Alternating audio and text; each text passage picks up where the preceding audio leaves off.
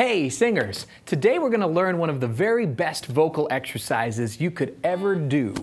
The glissando.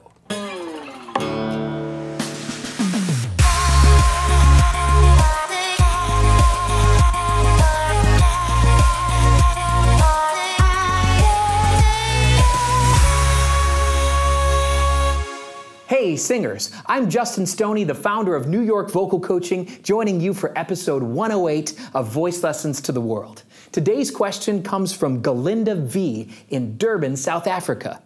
Gelida writes, "Dear Justin, I've heard that practicing glissandos can help the voice. How does it work?" Sensational question, Gelida. Glissandos are, in fact, one of the most helpful and effective exercises in all of the singing voice. And today, we're going to find out exactly why. Plus, I'm going to give you an exercise that will help you to really experience and feel the benefit of glissandos. Let's start with a definition. What is a glissando? A glissando is pretty easy to define. It simply means to slide or glide between notes. When they're written into sheet music, glissandos get a pretty cool looking squiggly line to notate them. So essentially, it's a very gradual movement between two pitches. A glissando can be ascending, it can be descending, or it can be both. It can also be done between any musical interval. This is a major third. But I could also do a fifth, or an octave. Or let's say 2 octaves. Really, any interval can work. You can also do a glissando that's sort of random when it comes to its starting and ending point. That's generally what we call a siren. Now that we've defined glissando, we need to explore the incredibly abundant benefits. To do it, let's go to the lab.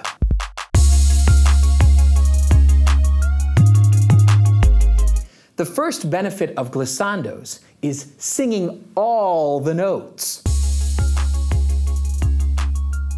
When we move from pitch to pitch, we really only learn our voice's coordination for those exact pitches. That goes for intervallic movement, as well as scalar movement,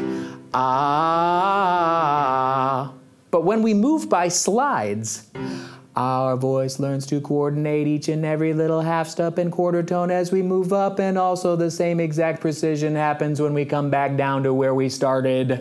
So in effect, we aren't just limited to the notes that are written on the page or that a musical instrument can play. Nope, we gonna sing all the notes.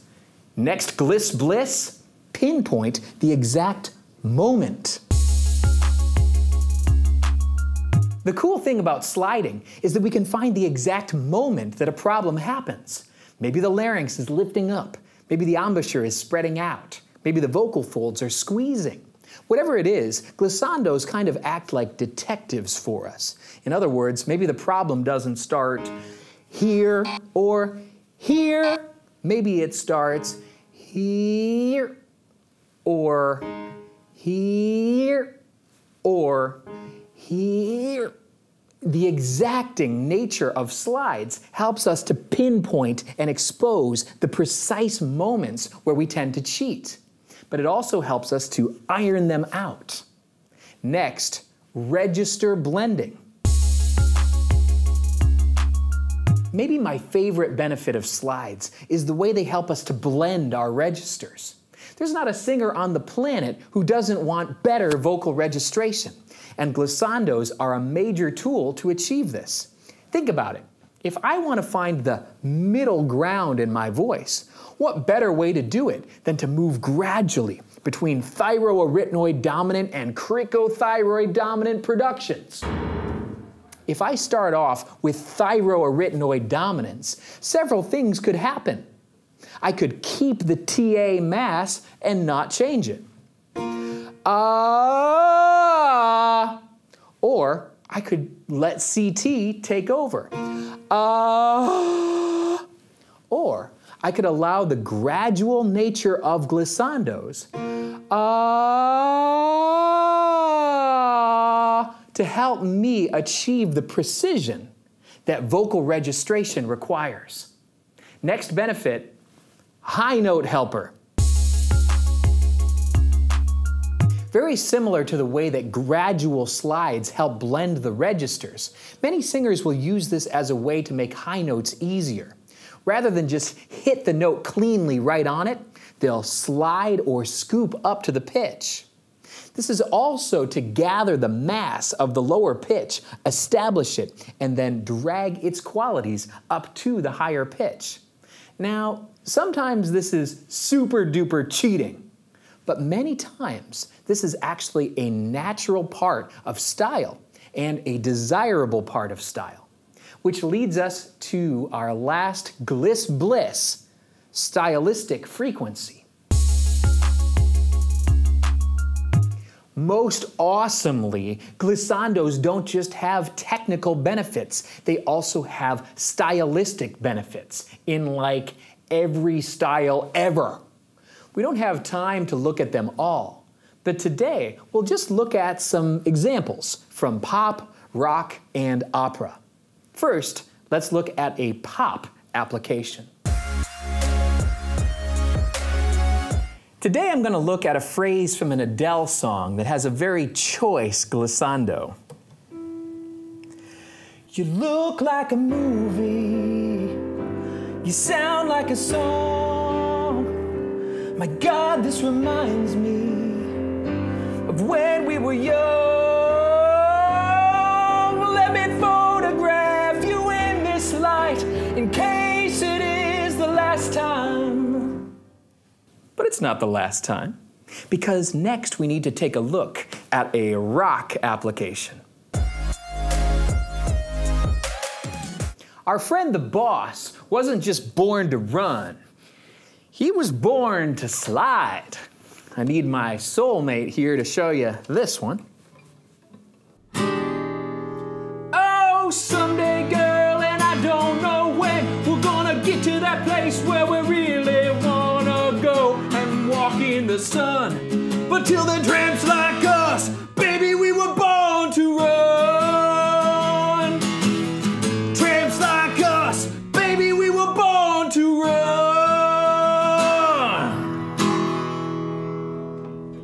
But if you think a classical singer would run from such sounds like the glissando, think again. These little phrases from Puccini are classic examples of how an opera singer might blow a kiss to the gliss.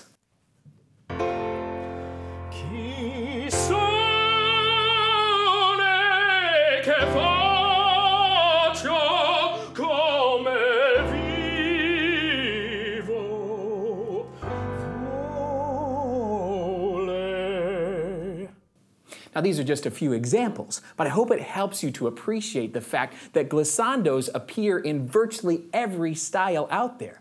And now that we've explored the benefits of glissandos, it's your turn to try it with this week's Voice Lessons to the World Challenge.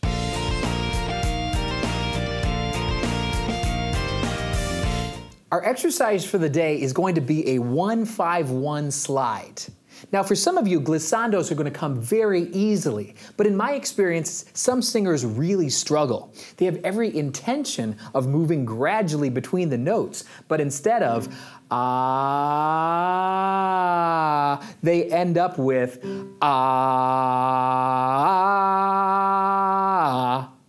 If you really struggle with glissandos, then start by trying some police sirens. That's one of these.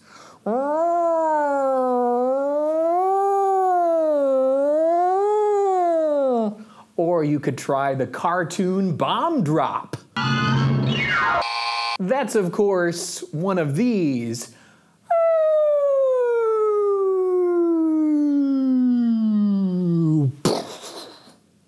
Finally, there's always the exasperated tattletale. And that's, of course, an you did something bad. And once you're sure that you can slide like Clyde the Glide, then we're ready for the exercise. It sounds like this. Ah. We're doing the ah vowel today, but you can also do any vowel of your choice. You might consider doing it on a nasal consonant like an M or an NG. Or you could do a fricative like a V or a Z. Zzz. Or you could even do a trill. All right? Guys are going to be down here, and ladies are going to be up here. And here we go. Ah, that's it.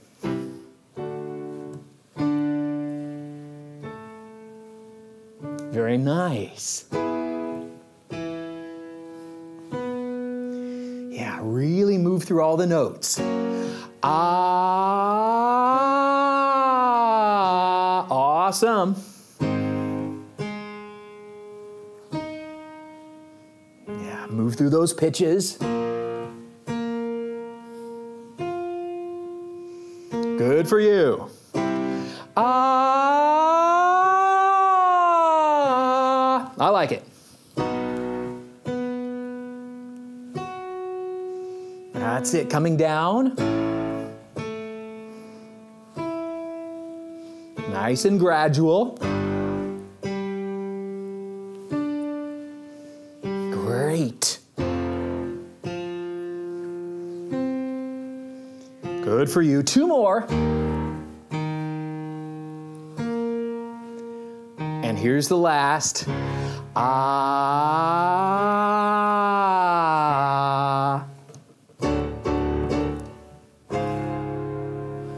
Excellent work. Gelinda and all, please keep us posted on how you're doing on Facebook, Instagram, Twitter, all the usual suspects. And if you have questions for future episodes of the show, write to us at questions@voicelessonstotheworld.com. Here's some other things that I hope will glide you into your vocal best. For voice lessons or Skype lessons with the NYVC staff, visit us at newyorkvocalcoaching.com. If you'd like a vocal course that you can do at home, check out the Voice Lessons to the World vocal course. This 12-part program takes you on a singing journey from beginner to master-level vocal exercises. You can find it at voicelessonstotheworld.com. Or if you'd like free vocal tips sent to you each day, sign up at dailyvocaltips.com. And now, here's Justin with this week's vocal benediction. In life, it's very easy to dart from point A to point B. We're often in a big rush to get from where we are to where we want to be. But looking back at our lives, we realize that point A and point B aren't really what matters the most.